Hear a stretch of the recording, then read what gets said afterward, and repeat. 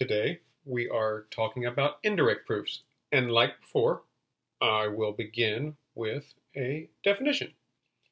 In an indirect proof, you assume the opposite of the conclusion, then you demonstrate that this assumption leads to a contradiction.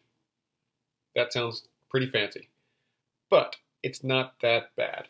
Let's start off with a multiple choice question. Your multiple choice question is, in what year was a U.S. president born? Okay? Even I, a non-history buff, can get this right. If there's a correct answer, I think we can get this right. Okay, our choices are A, 1492, B, 1676, C, 1809, and D, 1979. Okay, we're going to do this indirectly. Assume that A is true. If 1492 is the correct answer, then the president U.S. is around 1776. Okay, that's not going to work. 1492, Columbus showed, ocean blue, yada. Okay, so that's not going to work. 1676, and once again, the nation's not around. George Washington's our first president, and he wasn't 100 years old. So that one's out. Then I'm down to two. 1809, possible. Don't know for sure. 1979, well, what? No, is that possible?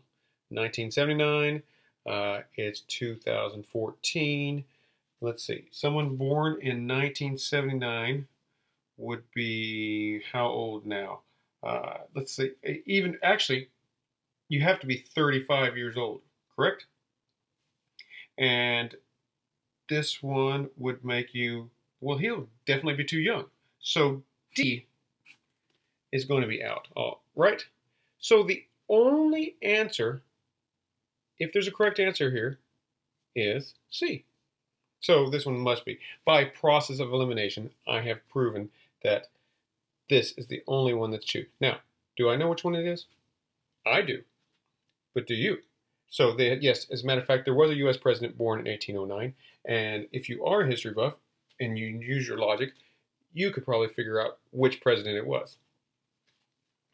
Which one? Which president? Now, don't go Googling this. Use some logic. You're going to know that he's going to be around 40, 45 years old maybe. Add some time frame there. Then what happened in the U.S. around that time frame? That should tell you which president it was. And I'll tell you his birthday is in February of 1809, February 12th to be exact. You can Google that. Okay? So, let's do an indirect proof using logic. Here we go. Our premises are, if R, then S. If not R, then not P, and P. And our conclusion is S. Now, an indirect proof is nothing more than a different way of arriving at the conclusion. We have in our bag of tools, we have a direct proof, we have a conditional proof, and now we're going to have an indirect proof.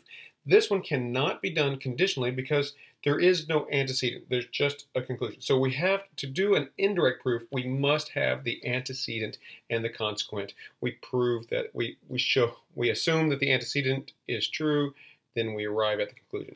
I don't have that. So either direct or indirect for this one are our only choices. In an indirect proof, like a conditional, we start off with a sentence. And we're going to start off with an assumption. And we're going to start off with the opposite of the conclusion.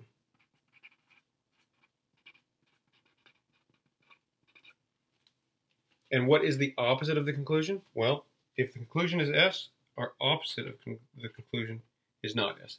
So, like the conditional proof, we have an extra bit of information, and now we just go through the step by step like we would a direct proof. Step 2, I look for something that not S would help me with. I have an R than S. I pull that out. That's a premise.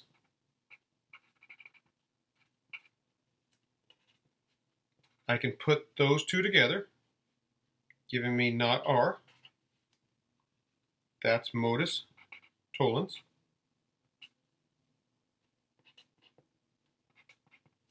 I then look for something not R, I have another premise there that says if not R, then not P. That's my premise.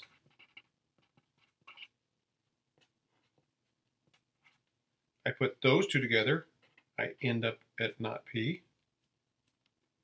That's using modus ponens this time. And like the last time in my last video, I could have done law of contrapositive anytime I want to. In any conditional statement, I can switch around the order and negate both of them. Now I have not P, and then, oh wait, there's another premise that says P. Right now, I have a contradiction. I have that P is true and not P is true. Both of those cannot be true. It cannot be the case that both of these are happening. All right? So that's my contradiction. So I end up with a line, a sentence. And I'm going to write, but lines 5 and 6 contradict each other.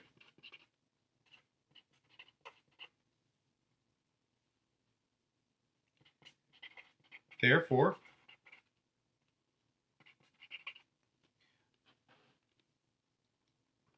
the assumption not S is false and S is true.